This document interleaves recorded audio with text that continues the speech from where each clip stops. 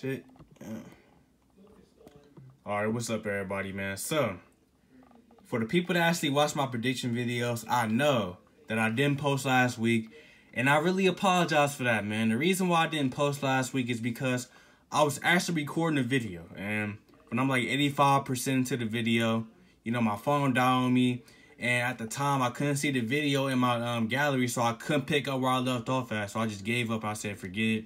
I'll just post again next week. The vibes just wasn't the same. But, you know, the other day, for some reason, the video popped up in my gallery, but obviously it's too late to post the video. But, you know, today, we come back at it, and the goal is the same as it was a few weeks ago. We are trying to get every single pick right. It doesn't matter if it takes all the way to week 17. We got 10 weeks left.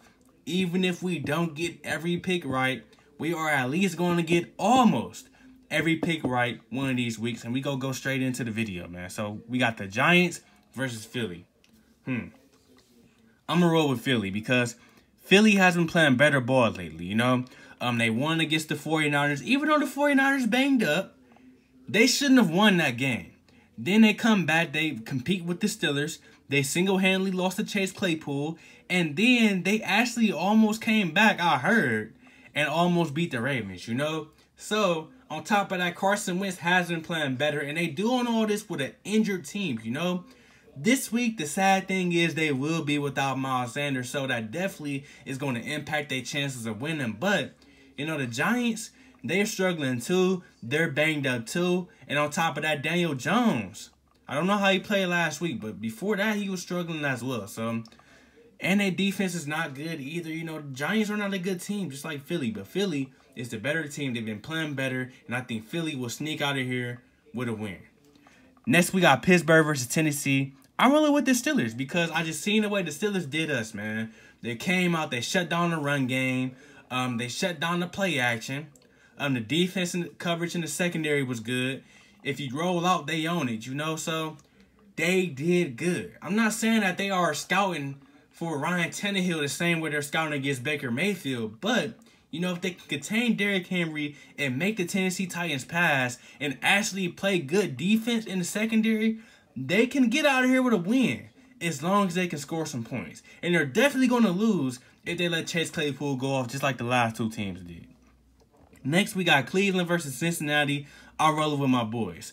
I'm rolling with my boys almost every week unless we play somebody where I know we're probably going to lose the game, you know? I won't be too biased, you feel me? But if I got to pick a team to beat my team, respectively, it's not going to be the Cincinnati Bengals, bro. They're better than they were last year. They've been playing better ball. They did just blow a 21-point lead. Let's talk about that, you know? But, you know, if I got to pick a team to beat my team, it's not going to be the Bengals. I'm rolling with my boys. Next, we got Buffalo versus New York. I'm letting y'all know straight up. If the Jets are playing every single week, it doesn't matter who they playing, I am never going to pick them to win because that's how bad this team is. You know, realistically, they're going to sneak out of here with at least 1 or 2 wins. You know, they may go 0-16 like we did a few years back. But the Jets are just not good. Terrible head coach. The front office don't know how to build a team. They refuse to fire the coach. They just lost their running back, Leveon Bell, so they don't have a running back. They're leaning on old Frank Gore and some backup scrub. They have no realistic wide receiver threats. It's bad when Jamison Crowder is your best receiver. Then you look at the tight end position. They don't got no realistic. I don't even know who their tight end is. The O-line suck.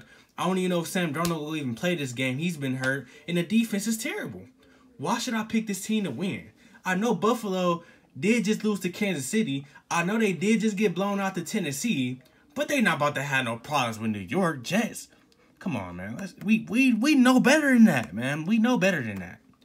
Next, we got Carolina versus New Orleans. I'm rolling with Carolina, man. This is the bold pick for me because I know that New Orleans is the better team. New Orleans should win this game. They're more talented. But, you know, Carolina has been playing some sneaky football, you know. Teddy Bridgewater been all right outside of the last week. You know, they still got DJ Moore. They got Curtis Samuel for his little plays. They are missing Christian McCaffrey, but the defense has been showing up a little bit. You know, they got a little bit of underrated defense. You know, long story short, somehow this team has been finding ways to win games and play good. That's why I'm confident in rolling with Carolina now. Next, we got Detroit versus Atlanta. I don't know who to pick for this matchup realistically because something ain't right about Detroit. Something is off about Detroit, but something is really off about Atlanta. But the thing about Atlanta is they've shown they could potentially win games this year offensively, you know. Defensively, they've been trash, and they just have been blowing leads. So, I say that to say I want to roll with Atlanta because I know they're a more talented team, and I'm just not confident in Detroit. I don't even know Detroit's record. We can actually take some time to look that up. Detroit record, NFL. What's their record? They 2-3. They 2-3. So they might be 2-4 after this. Next we go on with Dallas versus Washington. Dallas is trash. They've been trash since they played before they played us, but we put up 49 on them. I watched Kyler Murray come out and do whatever he want to do against them. Passing defense is garbage.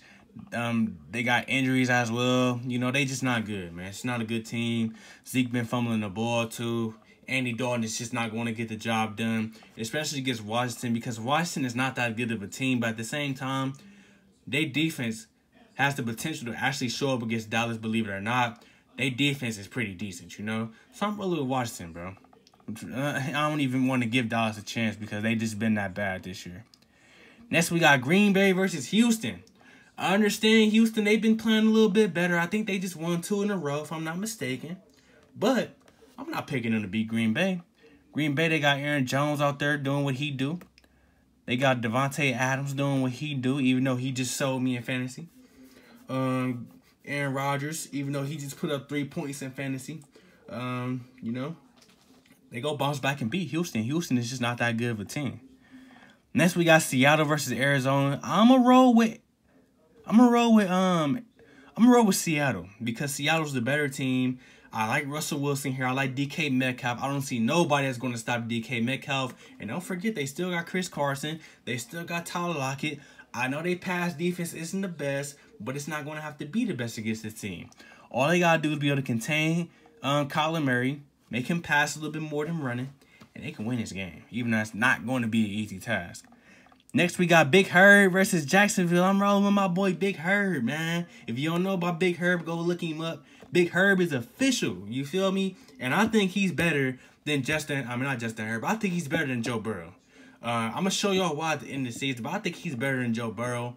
But the Chargers, they have been able to win games. They just have been not able to close them out. Jacksonville, they've been struggling. It's kind of hard for them to win games because they just don't have the talent, you know. Gardner Minshew really be trying, but he even be messing up at times. So they're not going to win this game. I'm low with the Chargers. Next, we got Kansas City versus Denver. Denver just beat New England. And I actually picked them in a video that I couldn't record to beat New England, believe it or not.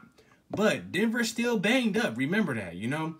Drew Lock, he looked all right. But he still needs to do better. He looked pretty all right. He looked better than his stats, though. Don't get me wrong. But Kansas City, man, this team is real. You feel me? This team is real. We almost done, y'all. Next, we got San Francisco versus New England. I'm rolling with New England just lost to Denver.